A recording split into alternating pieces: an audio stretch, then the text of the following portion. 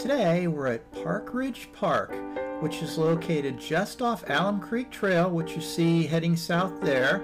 This is a little offshoot.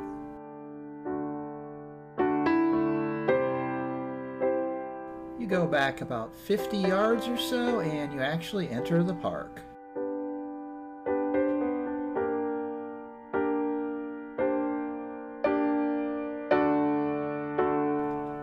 This park is just located off of Morris Road.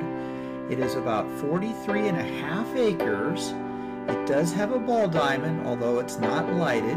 It has a basketball court, which you'll see. It has the Greenway Trail access. It has a picnic area, playgrounds, a small walking trail, and woods and wildlife area.